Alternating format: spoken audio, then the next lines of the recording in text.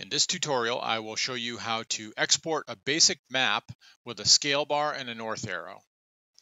Okay, so here's the map that we have been working on, the basic map of a portion of the Bellamy Wildlife Management Area. And now you might want to export this map so that you can print it or perhaps insert it into another document like a Word document or into a PowerPoint presentation. So we have two basic options for how to export this map. The first is a PDF.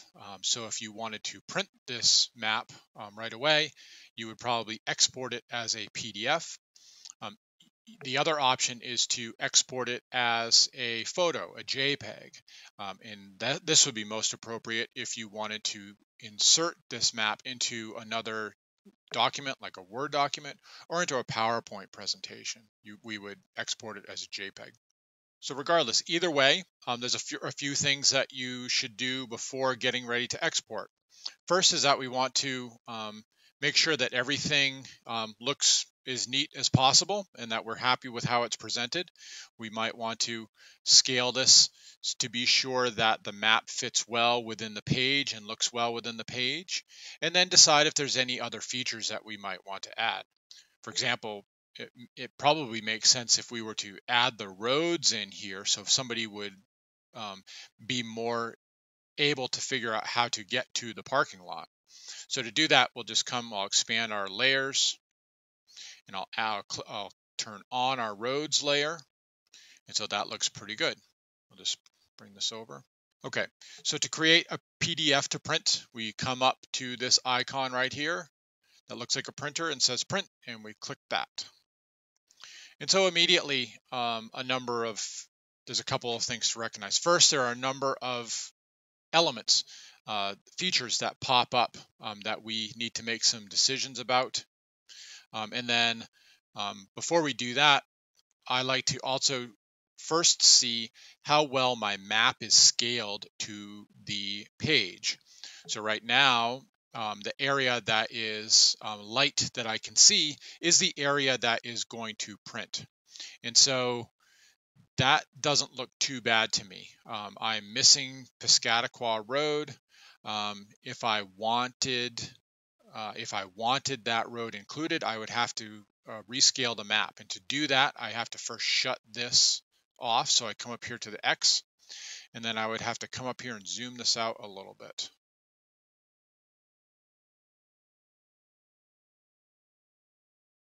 And again, as I do that, as we zoom in and out, just be aware of your labels. For me, that's not, I don't like how that label overlaps that. So I either have to change that or I'm just going to try to zoom in just a little bit. All right, so let's try that extent, and we can come back to print. And I can actually scale, I can move this map a bit.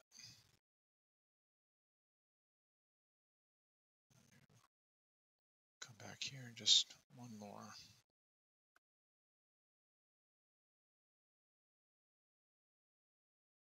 I can, again, change the overall size of these labels. And to do that, I can come up to Tools and Options. Yeah, right now my labels are large, so I can click them onto small and click Apply and click OK. That gives me quite a bit more room. Go to Print again, just make sure everything fits, and that fits pretty well. All of the labels are easy to see, they're easy to read, all of the roads fit. Okay, so right now that's basically what would, if I clicked save, that's what we see on the screen is exactly what would show up on the area that we're going to print. So map elements here. For me, I always delete the legend. That's not a very useful legend at all, and there's no reason to have that on the map. So I'll come over here to Map Options, and I'll just click off the legend. I think it's always good to include a scale bar and a north arrow on your map, just to give folks a general idea of how big this area is and where north is. So I will And again, you can move these elements anywhere you want. You basically mouse over them until your hand looks like a little pointer, and then you can grab them and drag them. And then I can do the same for the north arrow. As a general rule, your north arrow should be near your scale bar, and I usually like to center it over the scale bar. And then you can make a decision about whether you want to have a title or not on the map.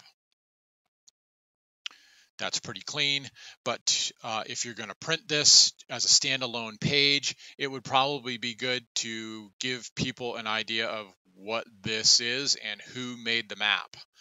Those are two basic things that probably every map should have. So we will click this title on, and then we will, when this little pencil comes in, we can edit it. We click on that, and we can add a map title. I'll say my map of Bellamy Wildlife Management Area. And I don't believe I have much control over the size. Oh, I do. And then I can come down below that and click here, and I can add a little bit more detail. So I can say created in March 2020 by Matt Tarr. Let's see if I can. And when I'm done, I can just click off of that. I can come up here. If I click that again, I can drag this a little bit to influence. Again, I have very little control over what this looks like. And so you can just double check again. And then you just can either print it or you can click Save PDF. We'll say Bellamy Map, PDF, and click Save. And then we can just open up this map. And so here's the map when what it would look like when it prints. So this may be just fine for your needs. One thing to note here is that Google Earth didn't preserve the weight of our polygons or of our paths. All of the lines that it printed are all thin lines. And so again, this may be just fine for your needs, very basic, simple map. But if you want to maintain a little bit more control over what your map looks like, then the best way to do that is to export a photo or a JPEG. So we'll come back and we'll shut this off. Okay, so here we're back right into our regular working area. I'll zoom in a bit. And so if I want to export a photo, then I'll come over here where it says Save Image. So here's where we printed. Here we're going to click on Save Image. And similarly, a number of different elements pop up. First, it basically preserves the elements that we saved before. When I am exporting photos, I usually shut off the title, primarily because I will usually be putting that photo into a Word document or into a PowerPoint where I can add a title and have better control over that. And so I'll just delete that. But again, I will always keep export the scale bar and the north arrow on the photo. That way, no matter what I do with the photo, I'll always be able to tell what the scale is. So here I might zoom in a little bit more because what you see on the screen is basically what you will see when it prints. And so again, if you're wondering, geez, where's my scale? Where's my control over my zoom? It's because you're in this Save Image page. So just X out of here, and then you'll get your control back. So I'll move these around. Again, recognizing that these tools are not going to print on your screen, so I can use that part of the screen. And that looks okay. So I'll come back over here to Save Image. And that looks pretty good. I will scroll this, drag this down a little bit. And again, at this point, if I decided, boy, I wanted to have a leaf off photo, I would have to go back. Once you're in here, I can't change the scale. Once you're in the Save Image mode, I can't change the scale and I can't change the year of the photo. But I will typically print a leaf on photo and then I'll go back and print a leaf off photo. So once you are happy with how this looks, you can go ahead and click Save Image, and I will save this as the Bellamy map leaf on photo. And I always like to put the photo date in the name of the file. That way I'll always know what the date was. And this is 2020. Now click Save.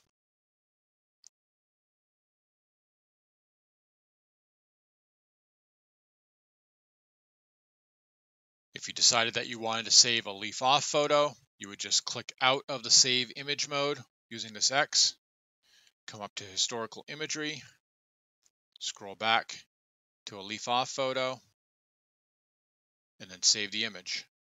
So that's it. That's all there is to exporting very simple photos. In another tutorial, I will show you how to clean these maps up to make them very presentable and to export so that you can create a more finalized, professional looking map within a Word document.